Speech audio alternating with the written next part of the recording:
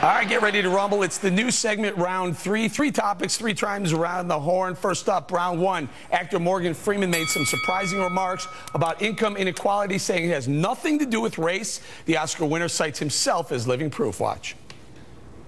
Do you think that race plays a part in wealth distribution, or either a mindset that you can't Today? or cannot? Yeah. No.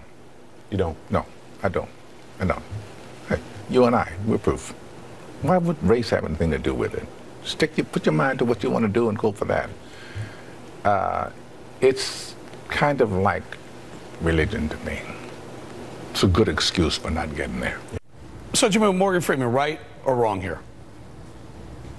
I agree with him to some extent, because this is a great message to send to young black people that it does not matter. Now, Morgan Freeman also thinks that the human race is a parasite, so there you go. All right, John, what about it? Income inequality isn't really about race. It's about incomes, right? Well, who talks about race, Eric? Racists. They're the ones who are always talking about race. Income inequality, inequality in general, isn't a problem. It's simply a metaphysical fact. What we should be focusing on is equality under the law, not that everyone should have the same amount of money in their bank account. Right. When a lot of people, and I ascribe to this, where the theory of a rising tide floats all boats, which means even if incomes are becoming less equal, as long as they're all going up, that's a good thing. Well, I think it is a good thing, and I'll tell you something else. Morgan Freeman is exactly right. The President of the United States is a great example of this. I mean, here is a guy, boy, I wish I had his income and could take his golf, vacations. He's a man of color, and he's done very well. Michelle, your thoughts on income inequality? Morgan Freeman really saying race has nothing to do with it. That's refreshing. Well, yeah, this country is about equal opportunity. It's not about equal outcome. And you can achieve whatever you want despite the color of your skin or your gender. So people need to stop using their minority status as a crutch or an excuse. All right, we're going to move on to the next one. Round two, the Jetsons going from cartoon to reality. Tech firm Terrafugia plans to have the first flying cars ready in 2 years. The car fits in a garage. You fill it up at the gas station, hit the runway, and take off. Truly amazing. We're rolling some video. But, Michelle, how long before the government starts putting rules and regulations on this idea?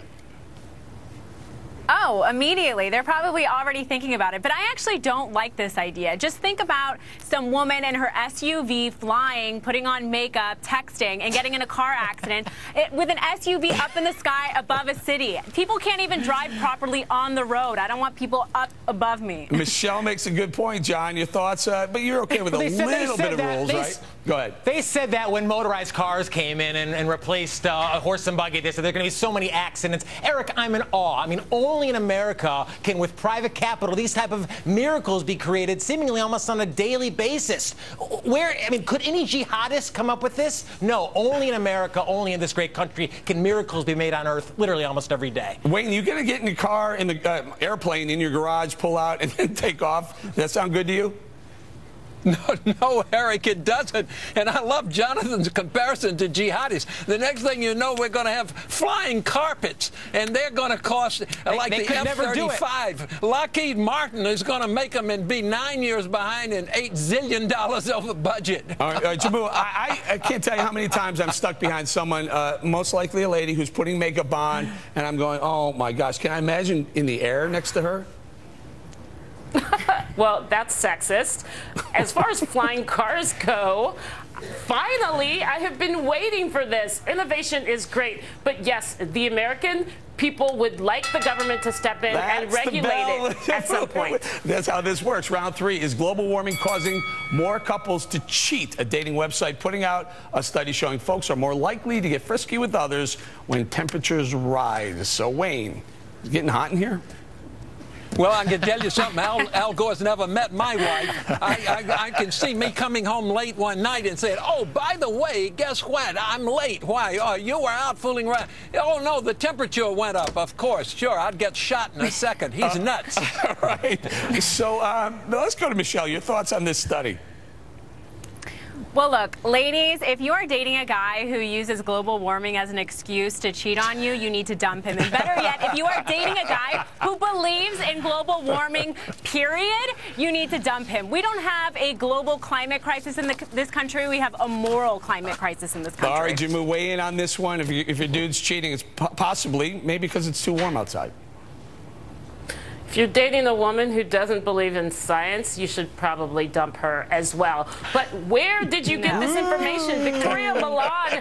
Victoria Milan is a cheating website. People go to it to cheat on their significant others. How did you find this, Eric? How did your producers find this? The producers, Why honey, were my y'all lovely on wife, I want you to know, VictoriaMilan.com? the producers picked the topic. John, we got 25 seconds. Well, yeah, I agree with Jamil. This is a very suspect study, but there's no question that global warming and climate change is like the catch-all scapegoat now for anything. I mean, anything goes wrong in the world, cheating, whether it's getting hot, whether it's getting cold, storms, anything else, blame global warming, which is another way of saying blame mankind. Very good. Look at that. We had 4 seconds left. We're going to say thank you to Michelle Fields and Jamil Green for joining us this week.